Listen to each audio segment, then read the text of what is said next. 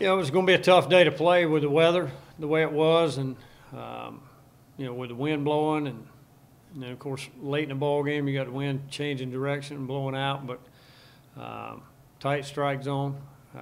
It was fair, but it was tight, and so both teams knew that they could box up the zone and try to get good swings off.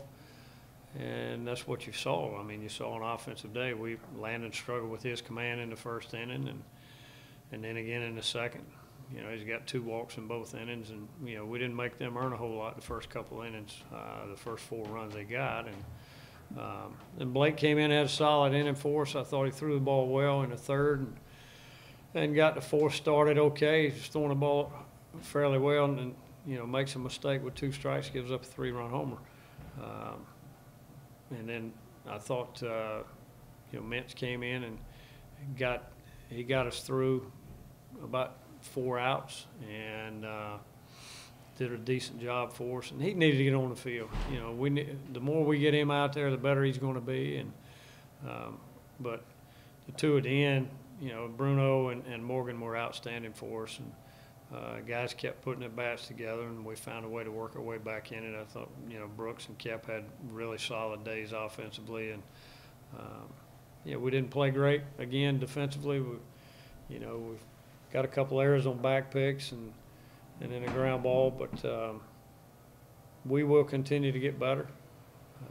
We just have to eliminate some of those little errors that unforced errors, and I think our young guys were a little bit more relaxed today and were able to slow the game down much better today than they did yesterday, opening day.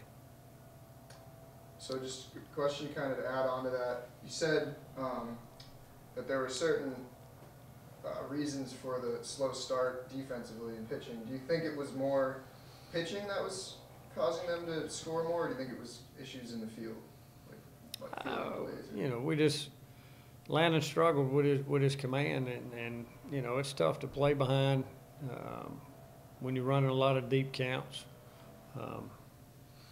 The balls that we made mistakes on, the couple batted balls we made mistakes on, those are balls that they'll make those plays 9 times out of 10, and we just didn't stay down on a couple plays today, and then the other mistakes were back pick and another throwing error, and we'll clean those up as we go as well.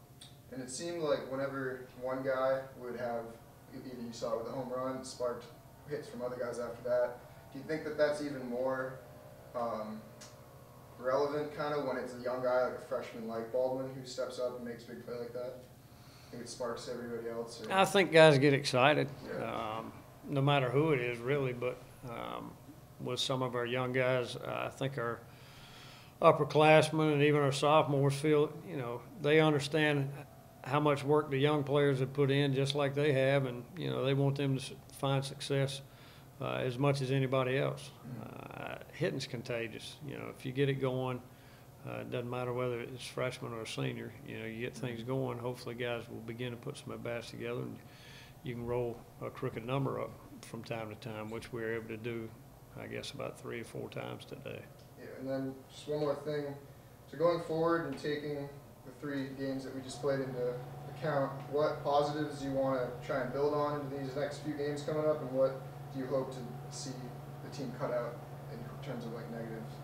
I want to continue to build on the competitiveness on the mound. I think the majority of the guys that have been out there have really competed and competed in the zone and had a plan and a feel for what they were trying to get done and a feel for what their stuff's doing that day. Offensively, we're just much better approach today. The back end of last night's game, and it kind of carried over to today, and hopefully we'll continue to learn how we approach each situation and what kind of plan each guy has, and we'll improve on that aspect of it. But the defensive part, for me, should be the most consistent part. It's a little tougher to be consistent offensively because there's other factors like the guy on the mound, and You know, you're seeing different looks every day, but the defensive part is the part that we've really got to bear down on and try to make some progress with.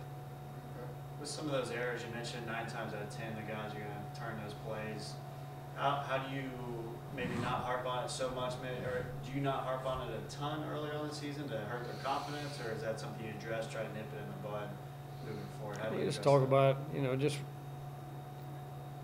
sometimes you don't say anything because they know, you know. They know they pulled their head up, you know, they didn't stay down on the ball, or, you know, we took a bad route to a ball or whatever, but, you know, we just continue to remind them, and the reminder is more during our practice time, not so much at game time. You know, at game time, most of the reminders are, you know, about more mental aspects and where you are and being in the right place. But as far as fielding and throwing, you don't say a whole lot about that during the course of the game. You get to the next pitch, next play, and that's what we talk about. And the better teams across the country, they do the same thing. You know, you make a mistake, I got to get to the next play. If you're still worried about what you just did, then you're not in the moment and you're not prepared to make the next play or the next pitch, or it carries over from, you know, you carry it from defense to offense, and then it affects your at bat. And the same thing from bat at bats. I can't carry those defensively.